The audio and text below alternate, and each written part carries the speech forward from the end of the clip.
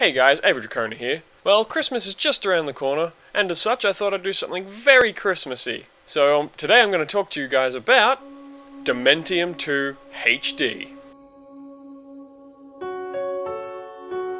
Now I know what you guys are thinking. Man, Ava, awesome choice for a Christmas game, to which I say thank you. I know, I'm right about all things all the time forever. Now, Dementium II is a first-person survival horror game. Now bear in mind I use the word horror very loosely.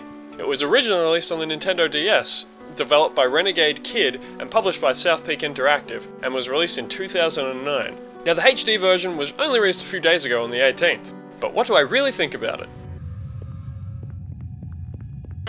Now going forward into this review, I want you guys to try and keep in mind that this game is a DS game and they didn't really do much to change the game itself other than up the resolution. Now the story goes that you, William Redmore, have just recovered from experimental brain surgery that had you fighting your nightmares in Dementium, the ward.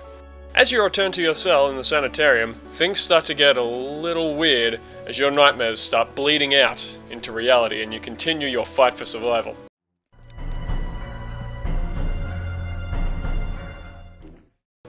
Now the gameplay in Dementium is a little bit sluggish. Enemies are pretty slow and very easy to handle. You move, pretty slow, snail's pace even. And this is all due to the move over from the DS where adrenaline pumping and first-person shooters can't really exist in the same dimension.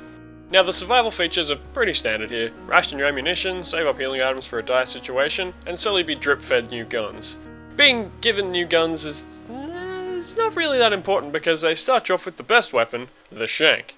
It's fast, can hit multiple times, and can hit stun enemies. That being said, guns do more damage and a range. But I mean, shank. Dementium 2's visuals are pretty janky, to say the least. The enemies sure are something. But there are some interesting bosses though.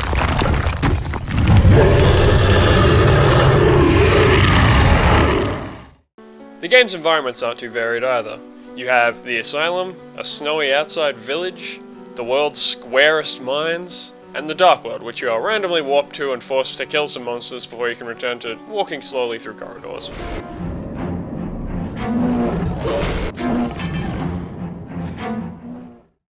So, is Dementium II HD the Christmas gift for your stocking? Probably not.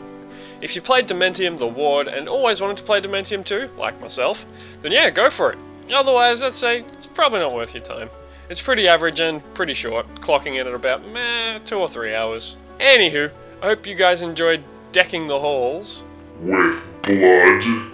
And we here at OGG Game Guys wish you a Merry Christmas and a Happy New Year. This is Average Corona, signing off. I'll see you next time. By fire be purged, demon!